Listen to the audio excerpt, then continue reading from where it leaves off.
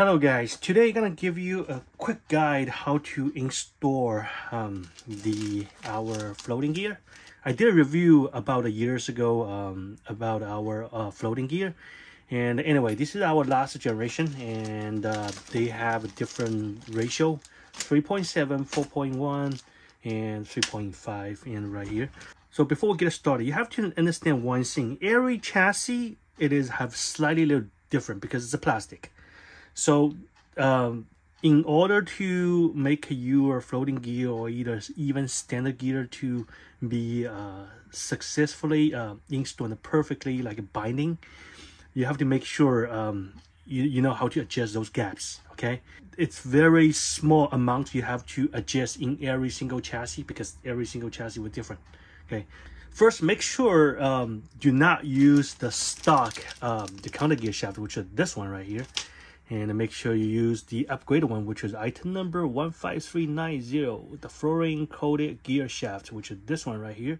So when you open the package, and it comes with 4 roller spacer, which is right here, a pair of the counter gear with customer modify with 2 of the AO520 bearing on each gear. Okay, and let's move to the next. Let's first get the gear shaft, which is right here. You have to know my floating gear is designed for suppose you put 2 roller space on the back, which is 1 and a 2 right here. Okay, so this 2 roller spacer, when you put it back, it's for filling the space on the back. Okay, because take a detailed look at it, and then after we insert 2 AO520, it's become like this, and this is the original one, which is like this. Okay, so it's have a little bit shallow design like this. Okay, that's why you need 2 roller space on the back to fill up the space. Okay, then let's put on the chassis first like this, and then we're gonna go ahead and do the next one. Okay, I just put my floating gear on the chassis like this. Next, that's a very important part. That's most people they fail. You have to look at the gap, and a gap, actually we're talking about the gap between the counter gear to the chassis. Let me tell you something. If you look at the floating gear or either standard gear when you put on it, if you look at it, if you want to see if the gap is correct, you have to look at this part right here. See that little gap right here, this one right here. So you have to take a look at this part right here. Make sure this is on the correct amount of, like, it's right about there, almost touching. So it's like this, right about there, almost touching this part right here. So it only give you like a very fine gap right here. And let's take a look at the other side, the front part. See, this gap right here is too big. Okay, let me take a look at it. This one. That's what I'm telling you. Every chassis is different. Even they are made in the same.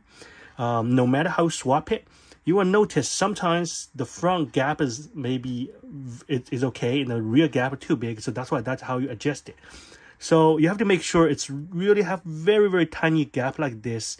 I don't know how to tell like how big it is, but once you keep adjusting, you will know what's the the correct size for it. So on my personal opinion, this part right here is too big right here. Okay, so it's a little bit big. I should adjust, like make it smaller. Okay, so let me tell you what's different when it is like a big and a small. Okay, let me put a motor on, and let me put the motor cap on. Okay. Let me put 2 batteries. You will hear something like this. It's crazy. That's because the front gap is not correct. That's why I'm making this kind of noise. Okay. Also, let me tell you this. Let me open it.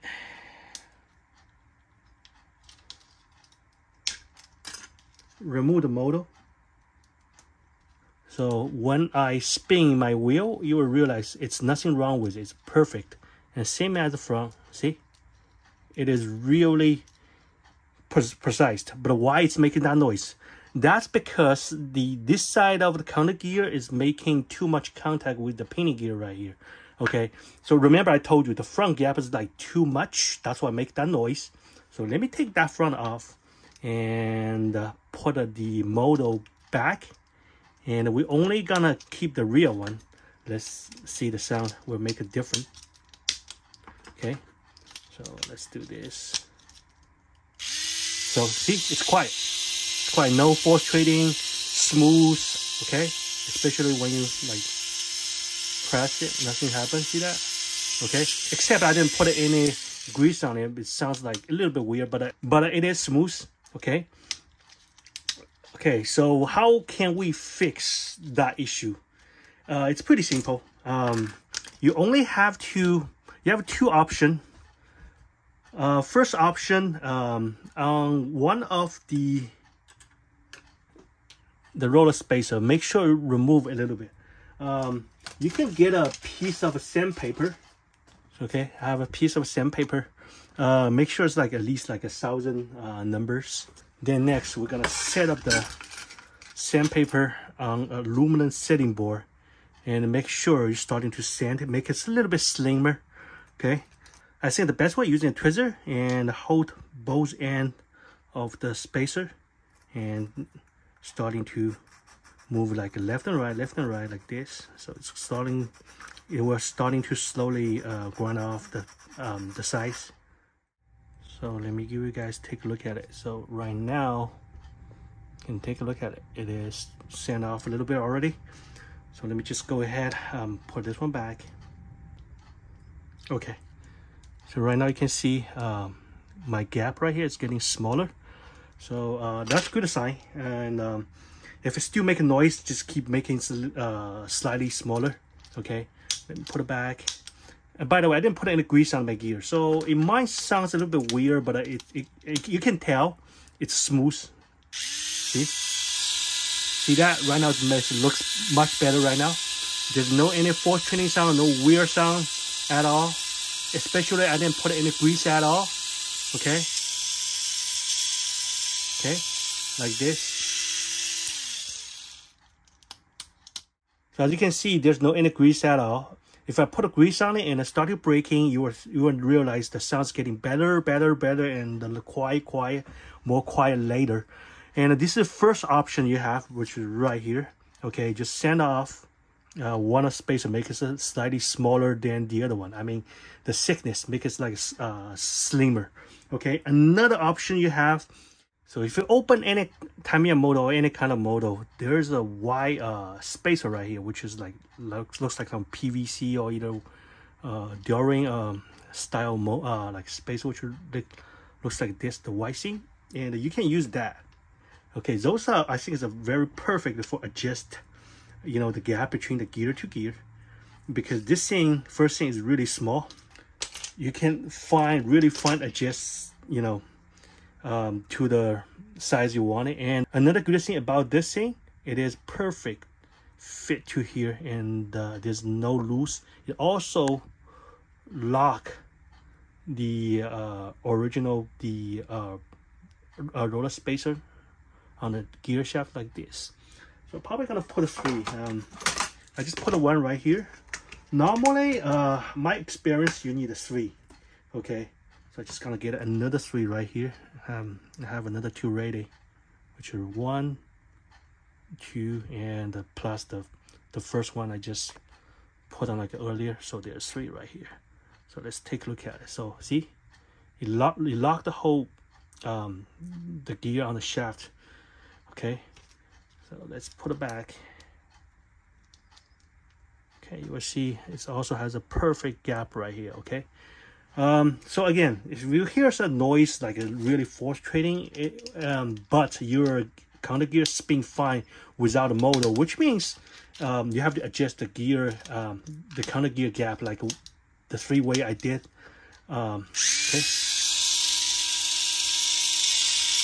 Okay. So I hear from a little bit, slightly a little bit force trading, but not too much. It could have possible because like one of us, the motor spacer maybe have to, yeah, it looks fine. Never mind. It should be, I didn't put like too much grease on it.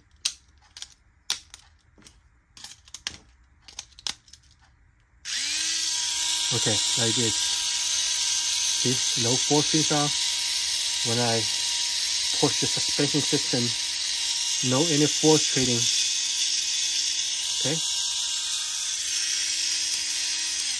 So again, it might sound a little bit weird. I told you guys I didn't put any grease on the transmission system.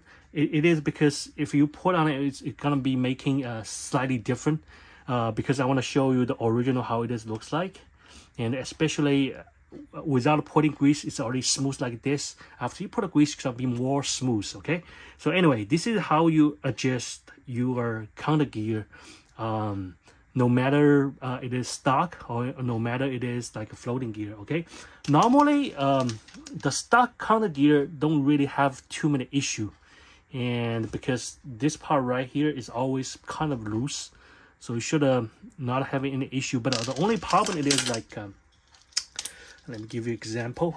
The only problem it is like when you're using floating gear, you will notice the gear spin super straight. Let's take a look at the front one again. See, okay, see the gear really straight. Okay. Oh, by the way, I didn't break in my AO 620, so it's kind of spinning slow. Okay, it's not my and plus I didn't add any oil on my AO 520, so that's why it's spinning a little bit weird. Okay, so let's put the original, like the non-modified counter gear. You will notice when spin, it's a little bit waggle like this. See that? But look at the floating counter gear. It's spinning really straight. Okay. So so this is how you set up. So most of the time you have some like crazy noise. It is always the problem between the pinion gear and the counter gear. When they maybe bind like too tight. You have to make it slightly right about there, not too loose, but you have to be right about there. This is the hardest part, so it requires some experience. So that's why you keep playing with it for a long time. Like you have more experience, you will know what's wrong with it. Okay, before the end of this video, I'm just gonna go ahead clean, give you a first time clean my brand new counter gear, the floating counter gear, and make sure because you know the brand new AO 520 have a little bit of grease on it. So after you wash it, it should be spinning like really crazy, like the one. Let me show you. See, like this. Okay.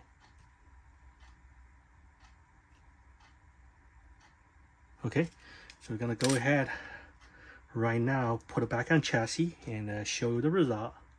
Okay, but normally I don't really wash too much on my 620, so sometimes 620 is a little bit weird.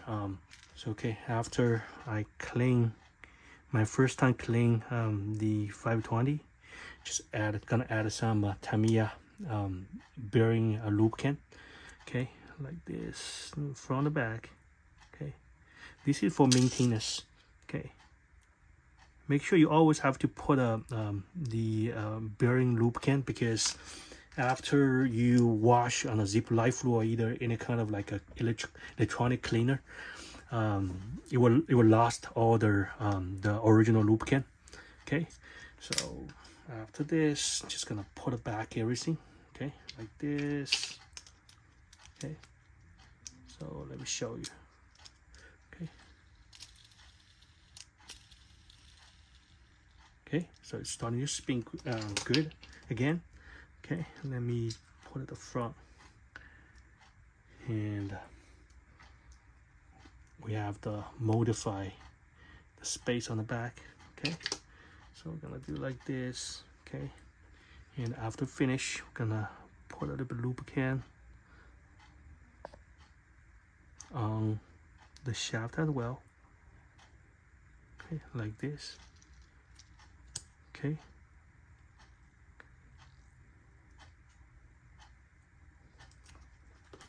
Okay, and then we're gonna put the motor back.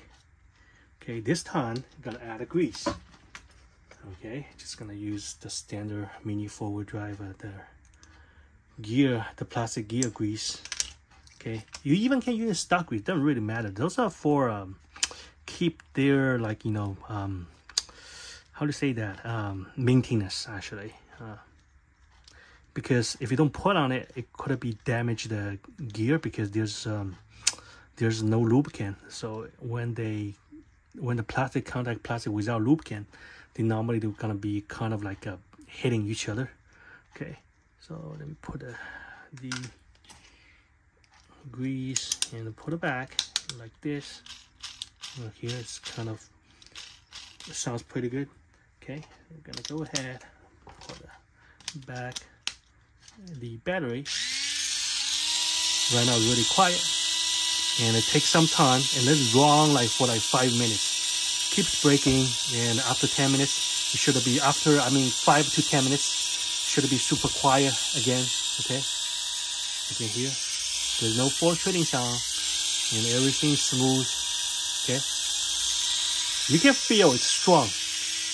You can feel the transmission is strong, and the gear, there's no force trading. Okay, because if you have something wrong, you're gonna hear click like that sound, or either something like a crazy noise, like something like a force trading, making like a huge, like I don't know how to say that, but you will know. Okay, so okay, here's today's video. We see you next time.